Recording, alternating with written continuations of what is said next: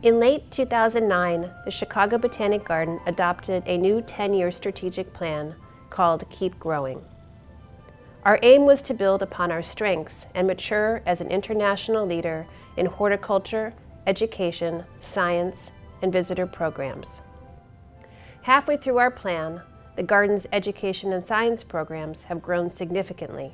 Today, the Daniel F. and Ada L. Rice Plant Conservation Science Center supports more than 200 scientists, graduate students, and interns. This year, the garden's first PhD candidates received diplomas through our graduate program in plant biology and conservation with Northwestern University. The program also has conferred more than 50 master's degrees since it began 10 years ago. The garden's science career continuum, mentoring students from pre-K through PhD, has also flourished. In 2014, we celebrated the 20-year anniversary of College First with a special event reuniting its graduates. Many of them were the first in their families to attend college and enter the fields of science, education, or community leadership. Science education will thrive even more when the Regenstein Foundation Learning Campus opens in 2016. Last year, we raised funds for this important capital project. In April, we broke ground for the Learning Campus, including its education center and garden.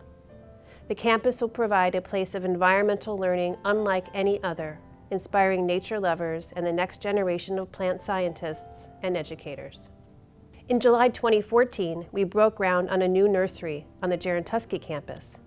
With expanded nursery and greenhouse facilities and an innovative garden, the Gerontusky campus will allow the Chicago Botanic Garden to maintain and even redefine the horticultural excellence for which it is known.